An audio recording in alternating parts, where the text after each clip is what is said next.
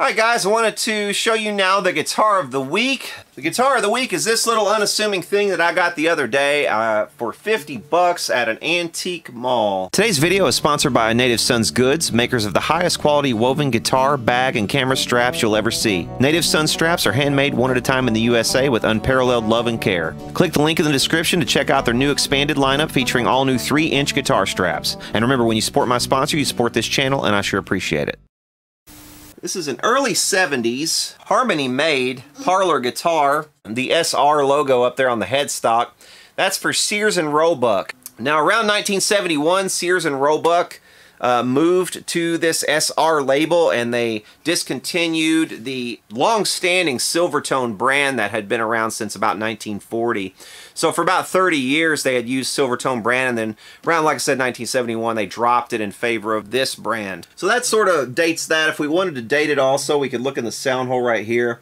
We see a little Made in the USA stamp, and it looks like it says, it looks like it might even say 1970 on it. Yeah, this is 1970. This is one of the first of the Sears Roebuck branded guitars. We've also got a model number right there, but hardly no one goes by those model numbers. They're kind of lengthy. These are really good playing guitars. If you have a chance to get one of these old Harmonies like this, the main things you got to look for are loose braces. You can check for loose braces by kind of knocking on them.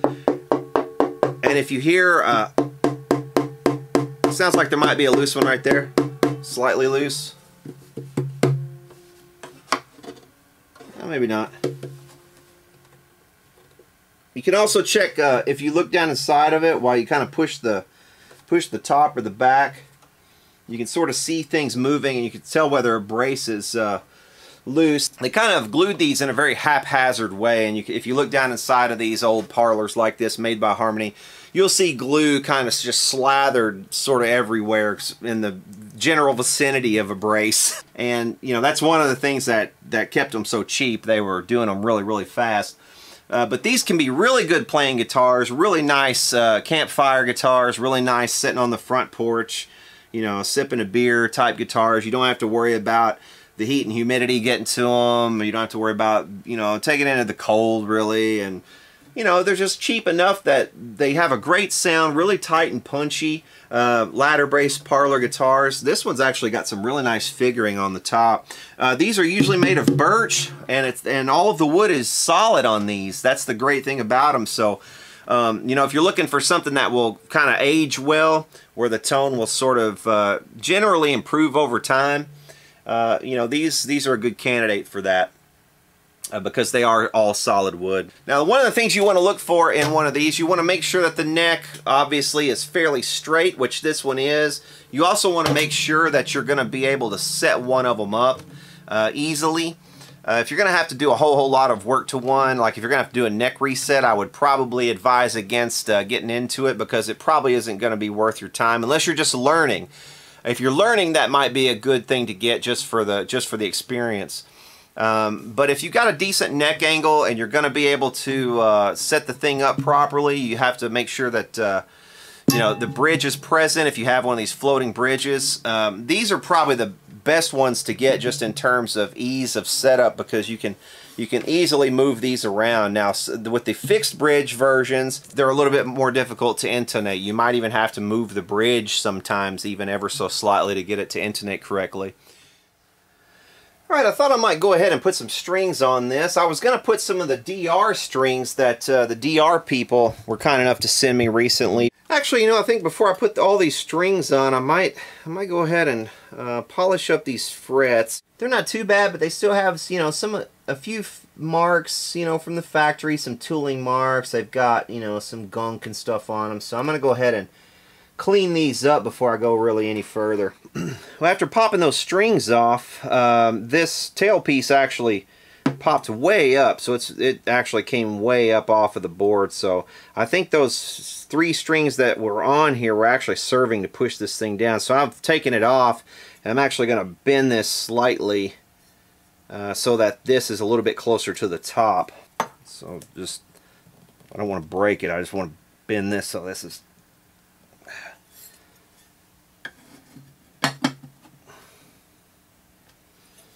I don't want it all the way down on the top. I think I just went a bit too far. But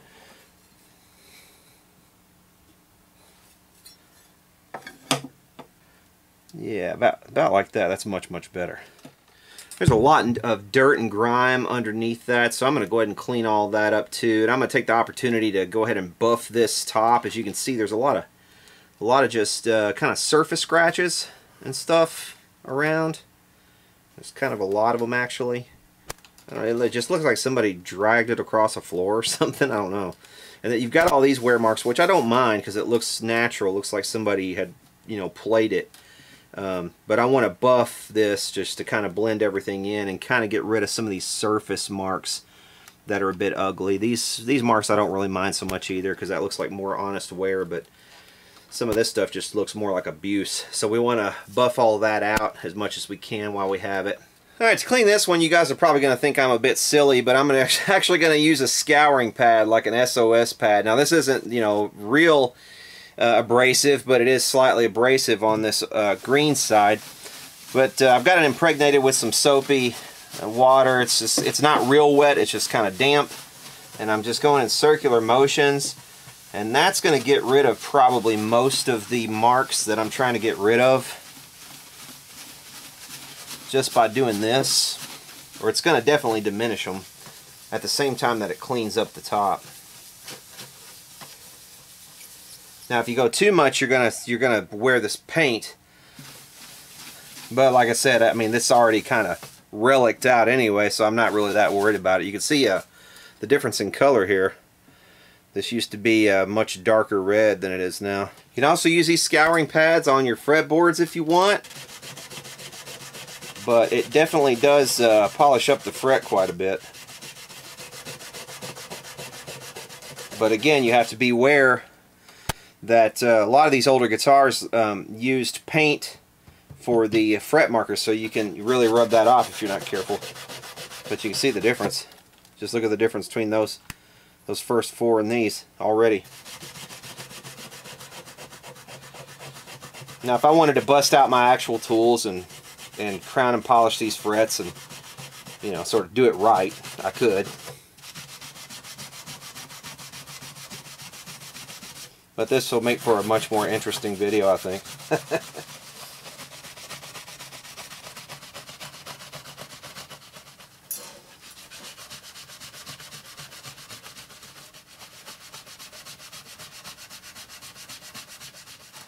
Yeah, again, you know, if this was a guitar I really cared deeply about, I probably would not be doing this in this way.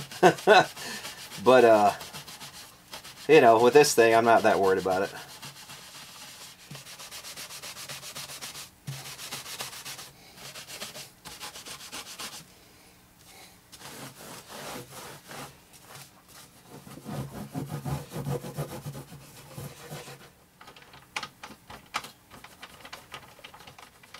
Okay, so now what we're going to do, I'm going to let the kind of the moisture dry on the top here, and then I'm going to come back and polish the top with some buffing compound, and I might come and might buff the frets also with a little bit of the buffing compound just to kind of finish them off.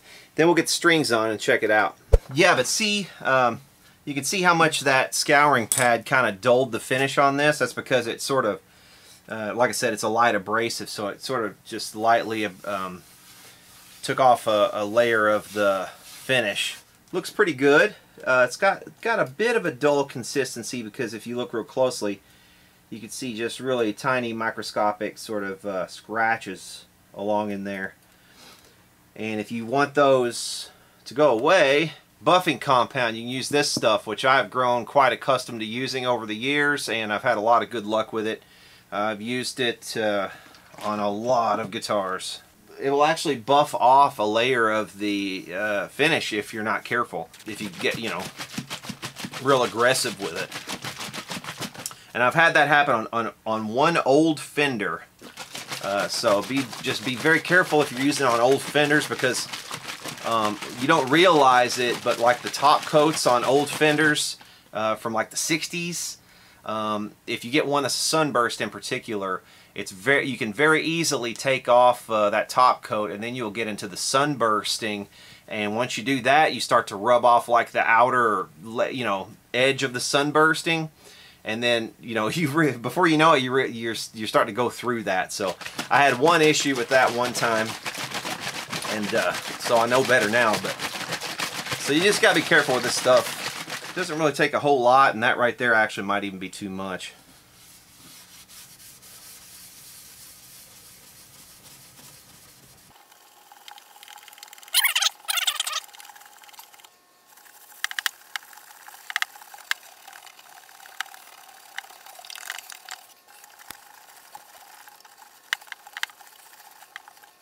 There you can see the difference. It's a lot shinier now. You got a lot fewer of those little microscopic imperfections, you see. See, that's a nice looking finish, and I think actually it's got a couple flakes that are coming off here anyway. Might as well go ahead and finish those off. I think that looks like a pretty tasteful sort of relic there too now. Way better than it was with all the haphazard scratch marks everywhere. It looks like it's, it's been loved instead of beaten. This stuff is also very good on hardware. I've already actually hit this with the scouring pad and knocked off a little bit of the rust that was on there. But this also, you can see it's kind of dull, but we can make that shine up too with this stuff. Well, I say that. To some degree you can. With a little bit more elbow grease I could really make that shine, but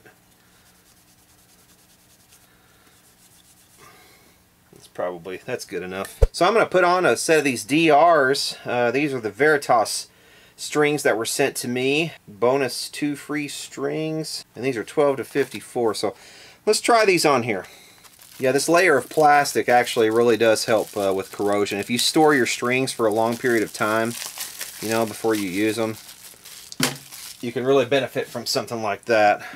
So they've given you an extra first string and probably an extra second string. Alright, I got all the strings on, but that's a little bit tough to play with these 12s on there. The string height's not ideal.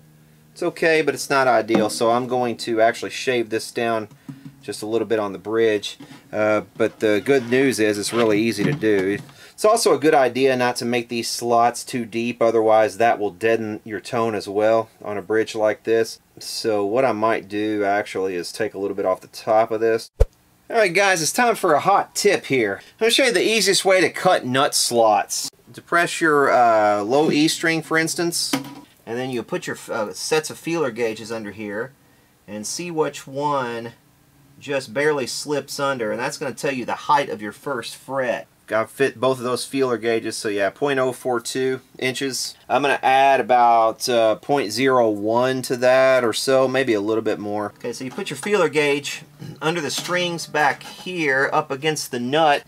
In this case, the gauge of this string is going to be somewhere around 50 or so, so I'm going to use my 50 gauge. And I'm just going to slot this down until I hit the feeler gauge there.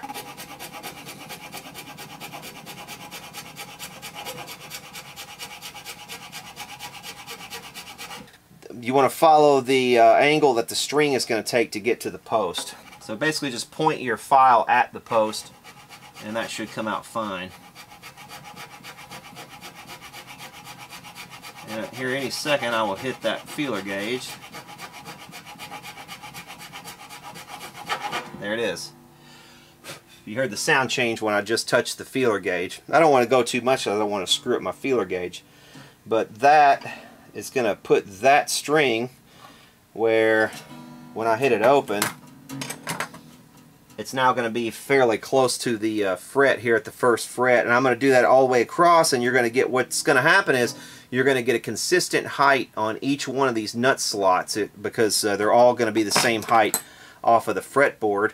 And provided that this fret is the same height all the way across, you're going to get a really nice setup from the nut to that first fret right there.